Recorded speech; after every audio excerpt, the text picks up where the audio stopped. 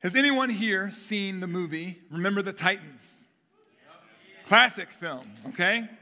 In 1971, two Virginia schools, one white and one black, are forced to desegregate and reintegrate as T.C. Williams High School.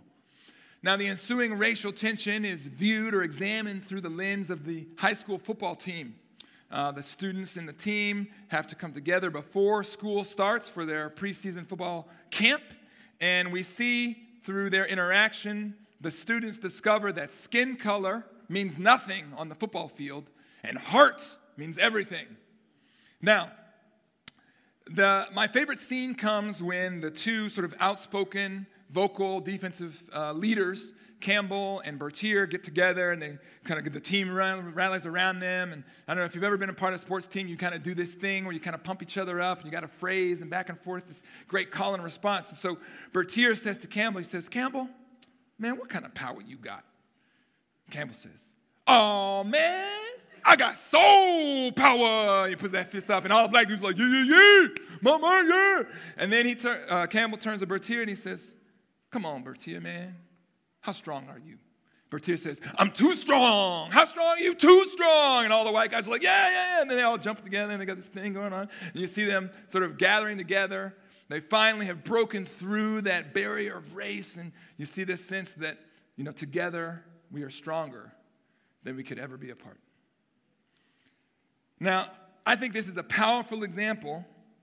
Two young men from different races embracing each other's culture, right? Soul power and too strong and bringing what they have to the table.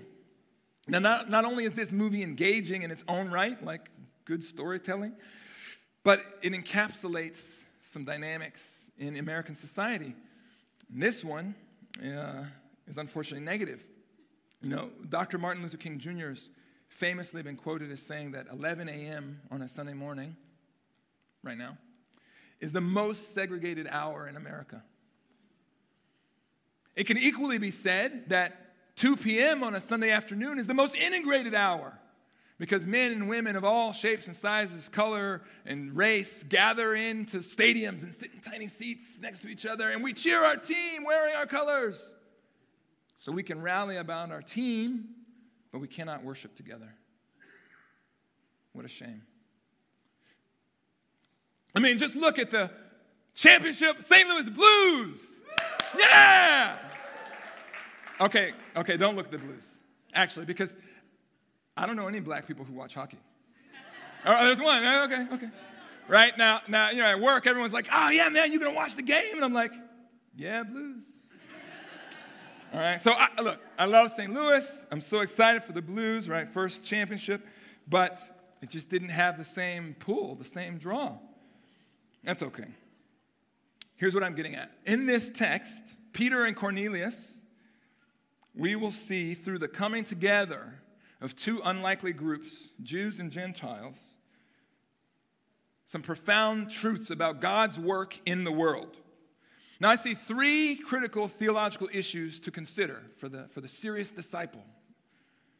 First, this is the inaugural moment when God fulfills his promise to Abraham, through you and through your offspring, all the nations of the world shall be blessed.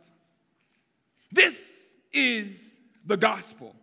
Through Abraham's son, Jesus, God has made available to all people, regardless of their race, their ethnicity, their nation of origin, an opportunity to experience the benefits of salvation. Sins forgiven, consciences cleansed, the personal experience of God, the Holy Spirit living inside of us, a new birth, inclusion in God's redeemed family, a foretaste of heaven here and now. I mean, unless you can trace your lineage directly back to Abraham, you're a Gentile. Any Gentiles in the room? I mean, if you read this text and you understand anything about the gospel, you should be excited. You should be jumping up and down. You should be saying, "Thank you, God, for Acts chapter 10. I was on the outside of grace, but now I have been grafted in." Come on. That's what I'm talking about. Now, the prophet Hosea, he prophesies about this 750 years before this event. He writes that those who are called not my people shall become my people. And Paul takes up this same prophecy and explains it in Romans 9 and 10. And he says that God has extended to Gentiles covenant promises to show the greatness of his mercy. He again addresses this idea in Ephesians 2. I think we have this text. But now in Christ Jesus, you who were once far off have been brought near. That's Gentiles, far off, brought near by the blood of Christ. For he himself is our peace. He who has made both one and has broken down in his flesh the dividing wall of hostility, by abolishing the law of commandments expressed in ordinances, that he might what? Create in himself one new man in place of the two, Jew and Gentile. One new man. And might reconcile us both to God in one body through the cross, thereby killing the hostility. The word for new here is kainos. Brian Mowry has made this point previously, and I feel it bears repeating. This is not new like Elijah is wearing these bright red Jordans. Oh, those are nice. Swag, come on. Look at those J's. Lots of J's in the world.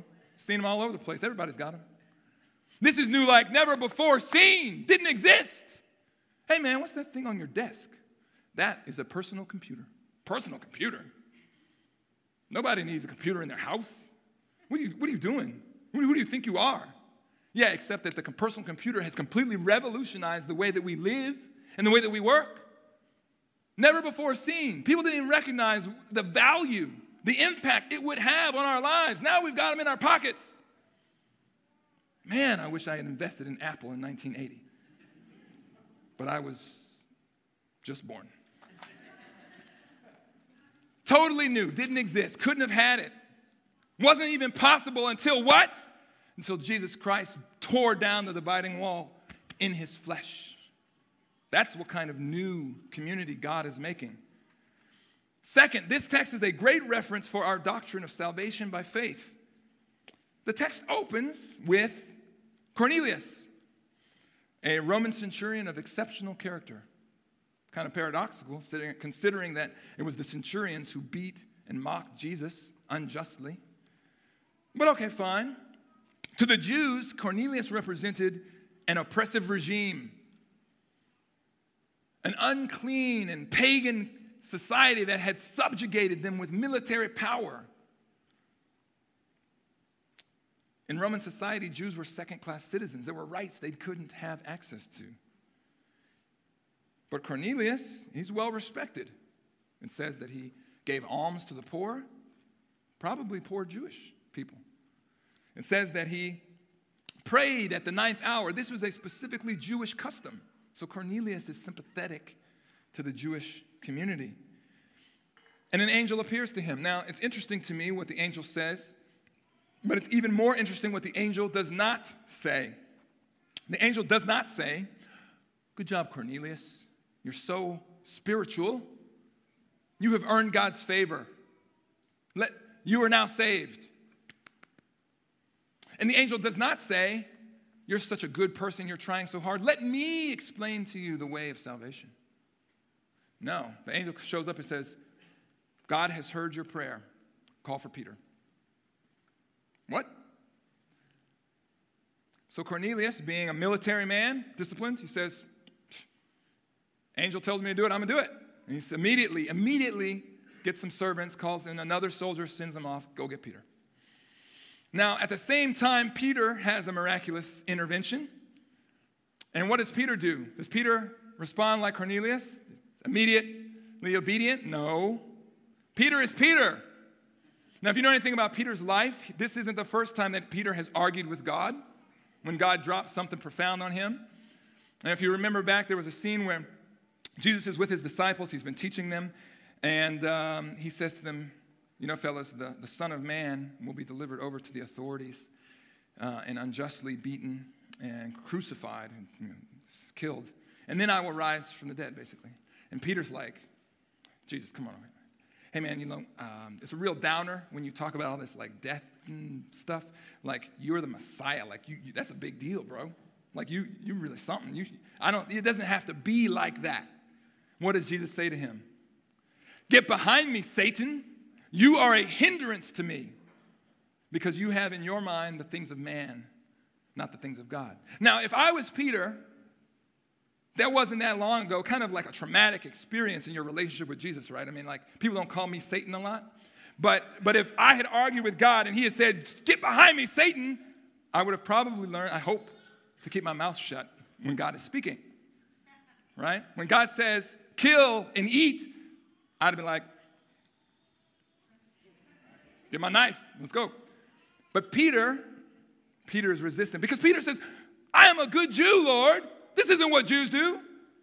He doesn't just say, like, this is against the law. He says, like, I have never done something like that. I am righteous. I am good, so I won't do that. And God says, bro, I'm about to blow up your conception of what I am. I don't want you to be a Jew any longer. I'm calling you to something else. We're going to see that. So what seems obvious to me in this text is that God is doing something new and that God wants people involved in this mission. I mean, God has plenty of opportunity to have the angel tell Cornelius the message. He doesn't. I mean, God's got all these spiritual resources at his disposal, and he's using them to what? To bring two people together. Now, many Christians, when faced with the difficulty and the awkwardness of sharing their faith, they think things like, God is sovereign. If he wants to reach people, he'll do it. He can use miraculous events. Who am I? I mean, I don't have any skill or power or ability. That seemingly upholds God's sovereignty and acknowledges our inadequacy, but that's a false humility because God has revealed very clearly that he wants to use supernatural events to get people to share their faith. And so the mandate is that we should be the messengers. In fact, Peter says this, if you look at verses 41, 42, and 43, he says it very clearly. He says, God raised him, and he appeared to those who had what? Been chosen. So God chose. I mean, that's active. That's deliberate. God chose some people to be witnesses. That's Peter and the apostles, who ate and drank with him after he rose from the dead. And he did what? Commanded us to preach. So it's not like, we just happened to be there and we saw it, so I guess we got to say something. This was God's plan.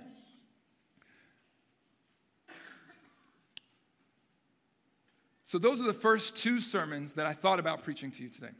I gave you a little taste, right? It's like the tasting menu, okay? But here's the main meal. There's a third thing here that is so important.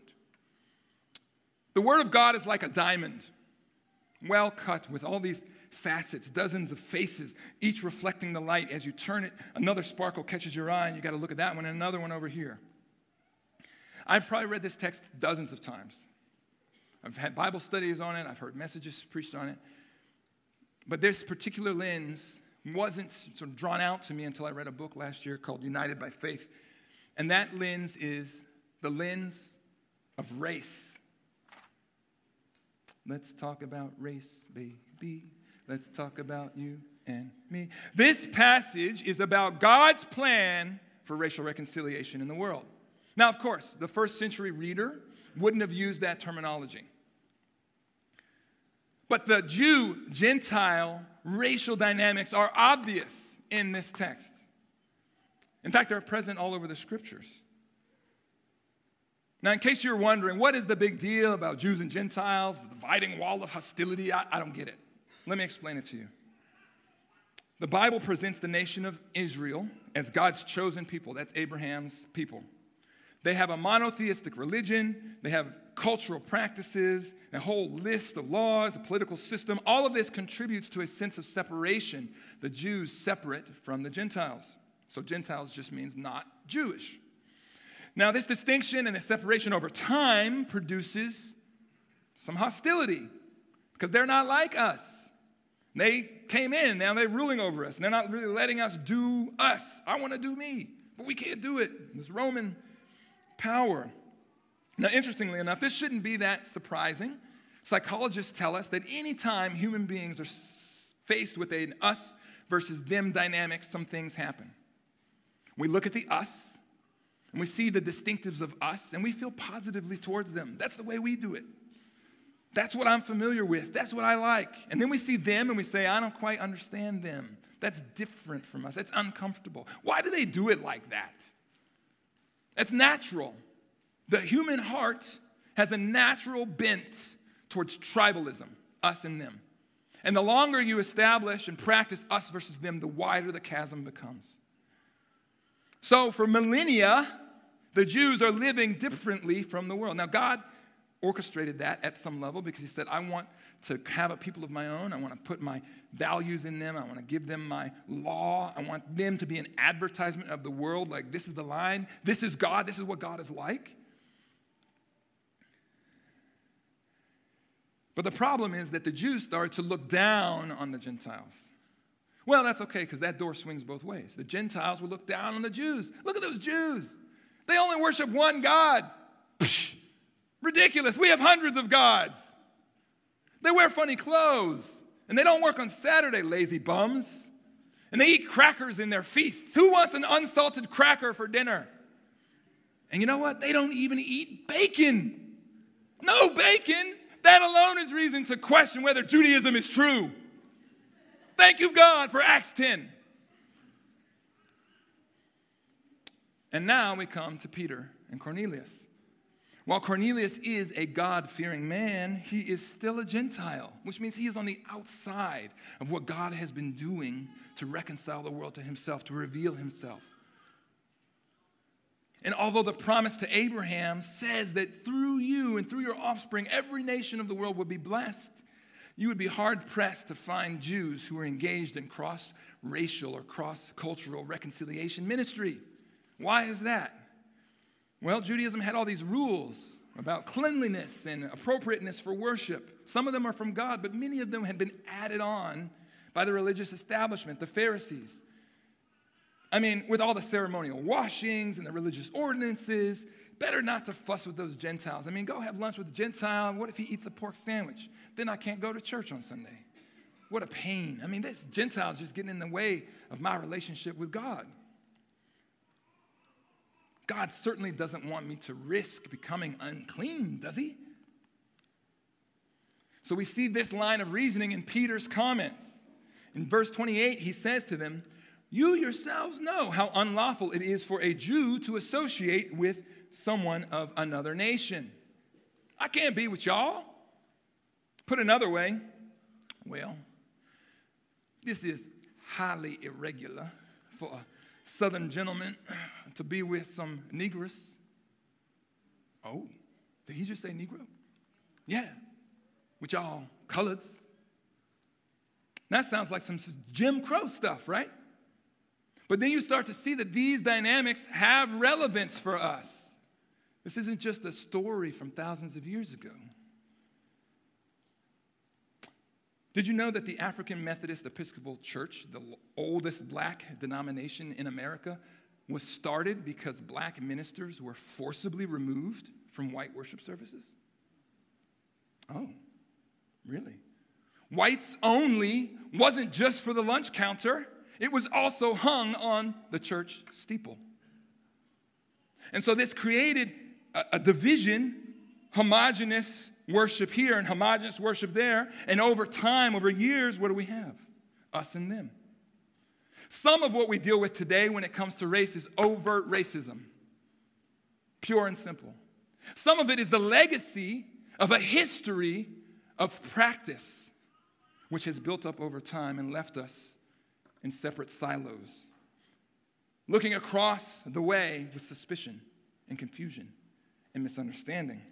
But the gospel speaks to both, and it tears down the dividing wall of hostility between every man and makes from them one new man. But you can see clearly that our race problems sound a lot like this sentiment from Peter. I'm not supposed to associate with the likes of you.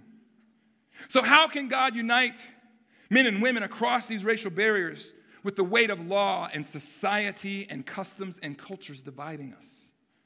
3 things from this text: the mandate, the motivation, and the method. First, the mandate. How did God show Peter that he should not consider any man common or unclean? What did it take? It took a miraculous intervention. The angel tells Cornelius to bring Peter. Peter has a prophetic vision 3 times and an audible voice. Let's consider how incredibly invested in this process God is. God wants Peter and Cornelius to have this meeting. And the only thing that God could have done more would have been to miraculously whisk Peter away like he did with Philip and just put him in Caesarea. But that wouldn't have taught Peter very much. I mean, Peter is the guy who should be the most woke. He spent 3 years with Jesus. He heard every sermon. He saw every miracle. Then he had a personal commission from Jesus. On this rock, I will build my church. The Holy Spirit fell on him and he was filled. And he spilled out in the street speaking in other tongues, undoing the Tower of Babel. But did Peter understand this? No. Jesus said, go into all the world and make disciples of every nation. Up until this point in Acts, has that happened? No. Evangelism has reached Jews and some Samaritans and 1 African. So Peter and Cornelius breaks down this invisible barrier. Now, if you look at the arc of the rest of the book of Acts, you will see the gospel explodes among Gentiles. In fact, the Jerusalem church, which is the main sending base, becomes less prominent, and Antioch, a diverse church, becomes the major apostolic sending base for world mission. That is what God is doing in Acts chapter 10, changing the paradigm. If you've ever found yourself wrestling with what to do about race in America, that's okay. You can look at Peter and see that even Peter resisted it, and you can feel better about yourself. But that doesn't let you off the hook. Let's face it, the unspoken secret about spiritual growth and sanctification is that it's hard. And sometimes it hurts. I'm sure it was difficult for Peter to let go of 35 years of racial prejudice against Gentiles so he could walk for 2 days to go to Caesarea. Now, you see in the story, Peter is hungry. Have you ever tried to pray when you're hungry? It's hard to do, okay? I don't just get hungry, I get hangry. You can ask my wife, she tells me all the time. Peter is praying, and he's thinking about the Jewish deli, the kosher deli on the street corner. And what does God show him? A menu from all the ethnic restaurants in town. God, I don't want to look at the pork chops in the soul food restaurant. I don't want to see this spicy Vietnamese pho. God, I can't eat that. I'm hungry. I want a Reuben sandwich. But God doesn't just show him unfamiliar food. He calls him to an unfamiliar people. He says, leave the comfort of Joppa, leave your Jewish enclave, and walk 2 days to Caesarea. Caesarea, named for Caesar. It's pagan. Probably not a Jewish deli in the whole city. And then he goes in and he shares the gospel, and the Spirit falls, and there's worship and there's embrace. And then what does Peter do? He stays for days. It says they asked him to stay for some days. This is probably the first time in 1,000 years that a child of Abraham stayed in the home of a Gentile for multiple days. Think about that. What did Peter eat? Bacon. Worship. Oh, yes, Lord. Thank you for Acts chapter 10. But Peter has to lay down his preferences, everything that he's used to, everything he loves, everything that's comfortable for him, so he can answer the call of God and go across the street, maybe across the city. I don't know what God is calling you to. Yeah, from the mouths of babes. Now, let's see, where is God going with all this? Revelation 7. After this I looked, and behold, a great multitude that no one could number, from every nation, every tribe, every people, every language, standing before the throne, before the Lamb, clothed in white, crying out with a loud voice, salvation belongs to our God. Not discrete sections, separated by skin color, each proclaiming in their own voice, one voice, united before the throne of God. That is our destiny. If you believe in Jesus Christ, that's where it's going. And if you don't see that and you don't feel motivated to go there too, right now, here in this city, I don't know what to say to you. You don't understand the depth of the gospel. Some people would say that racial reconciliation is not the gospel. It's something separate. They don't understand the depths of the gospel. Because the gospel says Jesus Christ saves you from sin. And then we say, well, can I keep living in sin? Well, no, you can't. Why? Because that's an implication of the gospel directly flowing out of the statement, Jesus Christ saves us from sin. Jesus Christ has torn down the dividing wall. What's the obvious implication? We should be crossing the divide, and we should be together. That is God's plan. I want to live my life like Peter. I want to be led by godly prayers and angelic visions. I want to preach forgiveness by Jesus Christ alone. I want to welcome brothers and sisters from other races, other nations into the family of God and celebrate the gift of God's grace in their life. So that's the mandate, that's the motivation. What about the method? Peter opens himself to God's call, number one. It's not comfortable. It says that while he was pondering the vision, an opportunity came to him to act in obedience. So he didn't read a bunch of books. He didn't go to some podcasts. He didn't do a cultural competency class and then move. He said, God is telling me this thing. I don't quite understand it, but oh, look, here's an opportunity. And so if we don't step forward and move forward and press in, taking every opportunity to step into this, we're missing it. We're going to make some mistakes, and that's okay. But we shouldn't wait because God didn't want Peter to wait. He was still pondering it. He didn't understand it fully. Now, I'm going to talk to my white brothers and sisters in the room for just a minute. That's most of you here. I'm not singling you out because I want to play on white guilt or I want to talk to you about white privilege. That's not my goal. This is not political. I'm just talking about the text. Peter is the best person to initiate this reconciliation. Why? Because the Jews had a dividing wall. In the temple, there was a wall. There's an area called the Court of the Gentiles, and there was a wall, and on that wall was inscribed, any Gentile who crosses this boundary will have only himself to blame for his ensuing death. That is the wall of hostility, a physical wall. So the Jews were the ones who created the wall, erected the wall. The Jews had to tear down the wall. Peter was in a position of power in that relationship, in that dynamic, and he stepped out. God called him to do so. So Peter left his own turf. He left what was comfortable to him. He went and played the away game, right? He went to Cornelius' home. He ate Gentile food. He associated with Gentiles. I'm sure it was very uncomfortable. But that's what Jesus Christ did for us. He left heaven. He left his comfort. He left what he knew, and he came and he lived this life. We were as different from Jesus as could possibly imagine. And he crossed that divide to bring us in, to extend God's grace to us. Now, a simple search of Google Maps brings up about 300 churches in the St. Louis area. St. Louis is considered one of the most racially divided cities in the nation. Do you think that all of those churches are thinking about Acts chapter 10 and fighting for God's vision of diversity? I'm not sure. But I don't want to be one that is not. I don't want people to say, oh, Jubilee Church is nice, but man, I didn't see anything there, anything special. I want them to say, I see the power of God at work. Listen, if you are a person of color, black, Latino, Latina, Asian, I want you to know that we want you here. My charge to you is to be patient with us. Peter made some missteps. I mean, he walks into Cornelius' house, and what does he say? He says, I'm not really supposed to associate with people like you. People like what? What you trying to say?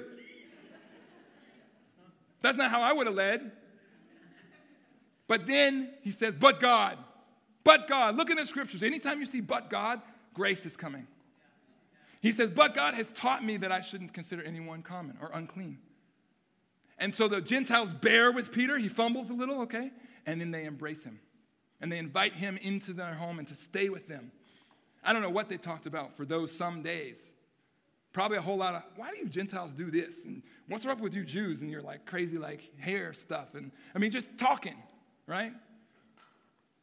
It seems so simple, but it's probably totally unprecedented. There is no place for racism, racial prejudice, or racial preference in the family of God. No place. The path is going to lead us into some hard things, like conversations, like talking about race and how it's affected us.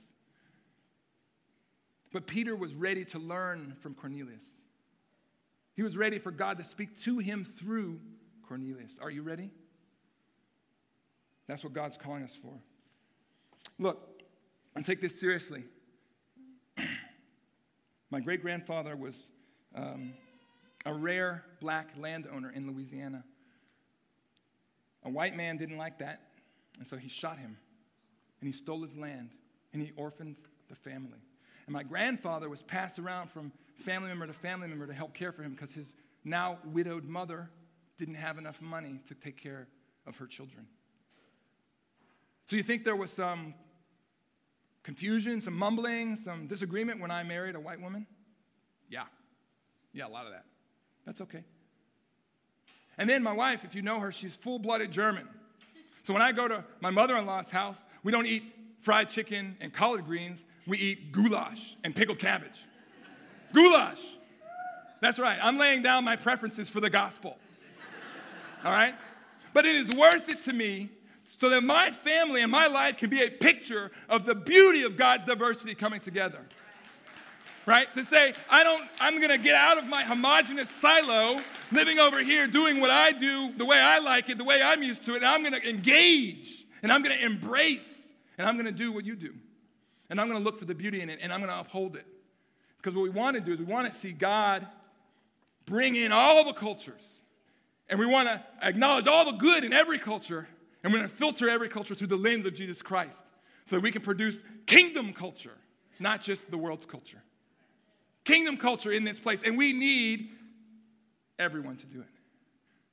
Now, this isn't just about assimilation either, because if you keep reading in Acts, you're going to see this question comes up. Should the Gentiles become Jewish first to become believers? And the resounding answer is no. They say, we couldn't even keep the law. Why would you put that burden on the Gentiles? That's silly. Let them be Gentiles and Christian. Let them express their Gentile-ness through Christianity and be redeemed, their culture redeemed. And we will do our Jewishness through Christianity, and we will be redeemed. And we will be together on a mission showing the beauty of God's redeemed humanity. So we don't want minorities to leave their culture in the street and then come and worship in here with us. And we don't want to sit next to each other in the pews and worship God and then go out and be completely disconnected. Because they fellowshiped together. It was intimate. That is the picture. Separate but equal is not the picture of the book of Acts. There is no place for racial prejudice or racial preference in the family of God. No place for sitting quietly side by side in the sanctuary but never engaging each other's lives.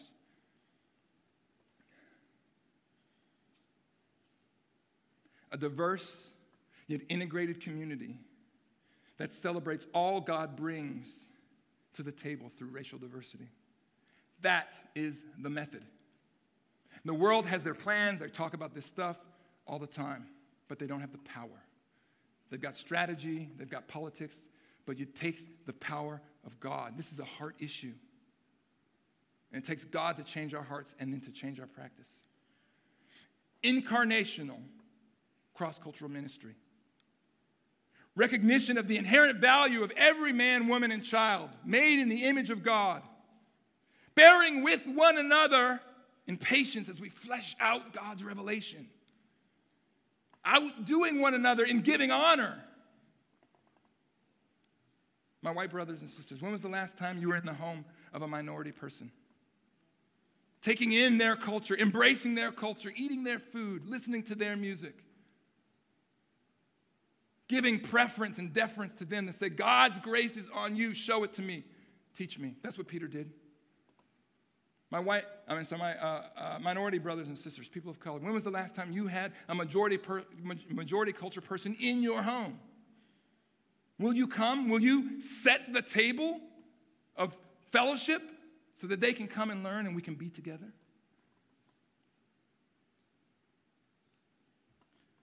Adolfo, he was here at 9 o'clock. I'm coming to your house. I want you to cook something for me. Right? Pablo Kim, Kevin Wong, I want to come to your house. I'm inviting myself over. Okay? I mean, that's what this is. All right? I want to get up in your business, and I want to learn from you.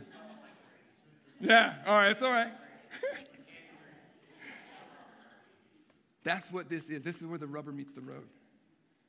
We want to be a diverse expression of redeemed cultures, gathering together with one voice in unison to proclaim the glory of Christ and to fellowship together as God's family. The people in this room should be the most optimistic about this because we have the mandate, we have the motivation, we have the method, and we have the power. God's Spirit living inside of us. Let's pray.